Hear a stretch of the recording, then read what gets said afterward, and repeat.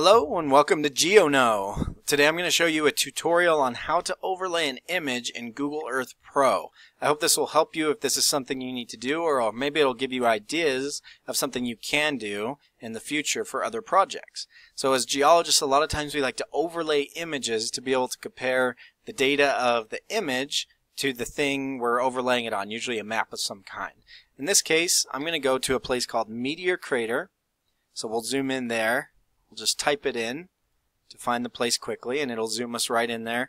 And you'll notice as soon as we get there, the meteor crater is aptly named. Some of you may have been there at some point or visited.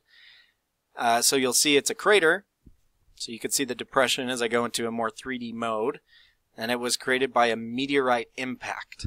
So that is why it's called Meteor Crater. So surprise, surprise, right? So before I overlay the image on here, I want to tell you one important thing before we get started.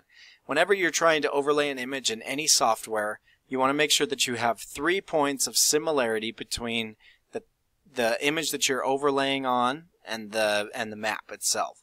So things that can be similar can be roads or buildings or intersections of roads, anything that's stationary that's been there for long enough and that has a precise point where you can adjust your picture.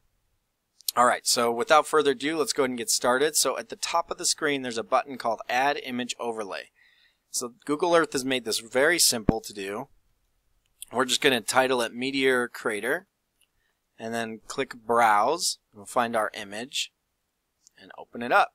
So when it first opens up, it is much too large and we'll need to adjust it. So I'll decrease the opacity so you can see. So the way that we adjust the picture are from these green lines that you see. The first thing you could do is you click and drag the middle to just drag the whole picture around. This diamond will rotate the picture around the middle pivot, and then you can use the corners and the sides to be able to adjust the picture to the right size. So first off, I'm just going to shrink it down a bit to get it in the right size. Then I'm going to try and overlay it as best I can. Alright, so let's zoom in here and get into the details. So some of the things that we can use that are similarities are mostly going to be roads in this case. So here we're going to overlay our image. So there's a pretty good fit for that road. Another thing we want to do is maybe match up some of these dirt roads down here. So the dotted lines represent dirt roads on the picture. So we can adjust it out to try to fit it to those dirt roads, and then it looks like over here it's fitting pretty well to this road, so we just want to adjust it a tiny bit to make it fit a little bit better. And then overall, once you use those 3 points of contact, it should be looking pretty good. So we may adjust this side one more time to make it fit a little bit better. And then just do your fine-tuning adjustments as needed.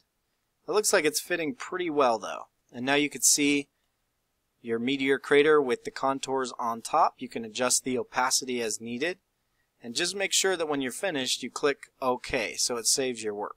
And if you ever want to get that dialog box back open, just right-click on your meteor crater image overlay, click Properties, and it'll open it back up so you can adjust the opacity and change any of the other settings that you want to do.